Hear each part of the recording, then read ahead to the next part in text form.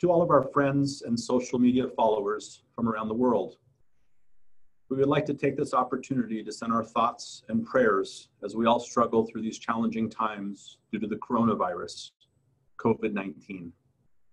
First, this is a time to consider the well-being of not only ourselves and those close to us. It is also a time to consider the well-being of those around us, including our communities and humanity as a whole. In this way, we are united globally as we all focus on beating this virus and restoring normalcy. This is a time to accept personal responsibility in all ways possible. Everyone should own a thermometer. If not, try to buy one. Take your temperature regularly and watch for any signs of fever. If you are at 38 degrees Celsius or higher, or 100 degrees Fahrenheit or higher, you should seek immediate medical attention. If you are not at 38 degrees Celsius, 100 degrees Fahrenheit, but still an elevated temperature, 37.6 degrees Celsius or higher, 99.7 degrees Fahrenheit or higher, we suggest at a minimum self-isolation, social distancing, and medical checkup as early as feasible. Avoid touching your face.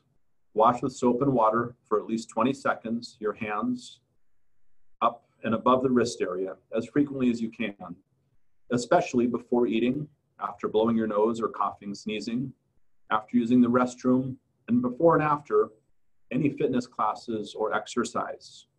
Also use of public transportation and general social community interaction. In addition, if you have proper alcohol solution or wipes, at least 70% or greater concentration of alcohol, use it on your hands up to and above the wrists as well, before touching your face or others, including surfaces you may touch frequently.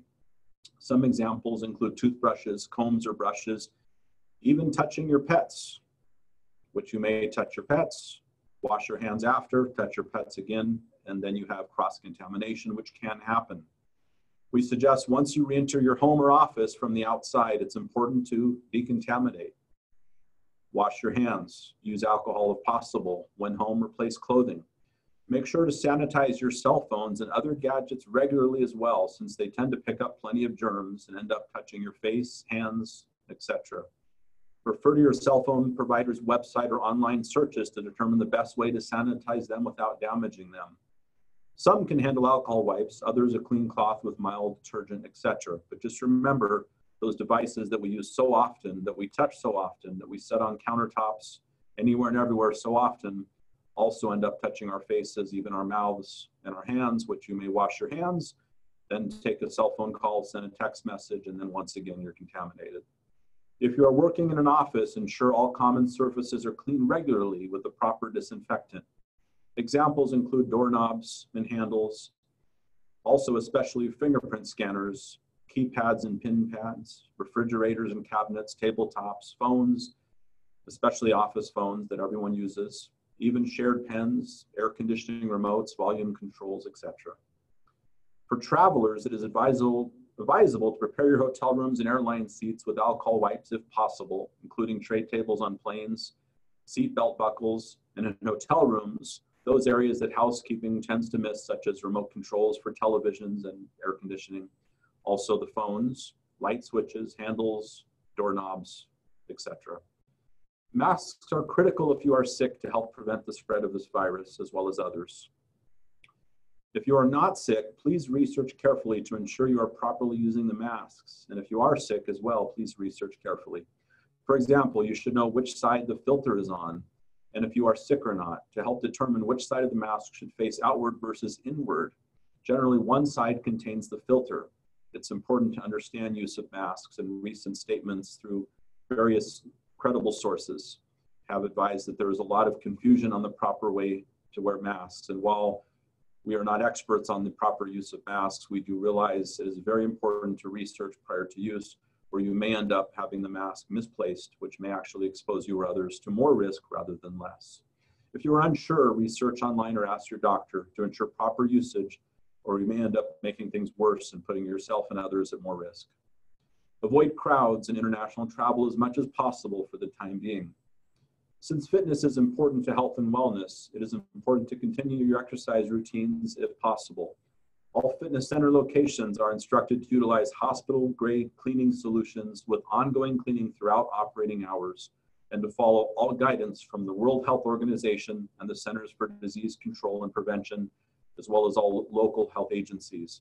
Any shared equipment, such as boxing gloves, for example, also weight equipment, should be cleaned with hospital-grade disinfectant before and after each use. For gloves, it's important, obviously, to sanitize not only the inside, but also the outside. And of course, hands should be washed before and after exercise. We want you to know that as a company, we place your well-being as our #1 priority, and we are taking all precautions at all levels, including social responsibility, employee and customer health and wellness, and all possible measures regarding maintaining best practices in fighting this virus. Join us in our commitment to defeating this virus through best practices in our daily lives as we strive to overcome its spread. Please refer to the World Health Organization, www.who.intl. That's www.who.intl, also referred to as WHO. And the Centers for Disease Control and Prevention, www.cdc.gov. That's www.cdc.gov, as well as your local health organizations as applicable for frequent ongoing updates. Very important to stay informed, not only from the news, but also directly from the experts as mentioned previously. We are confident that soon life will be back to normal as all countries focus on taking the necessary measures and collaborating with global experts on a rapid and successful treatment plan to help achieve a speedy recovery for those infected and a vaccine to help prevent infection for those who are not. Please keep in mind that the vast majority of those infected do in fact recover, and that before long, this too shall pass.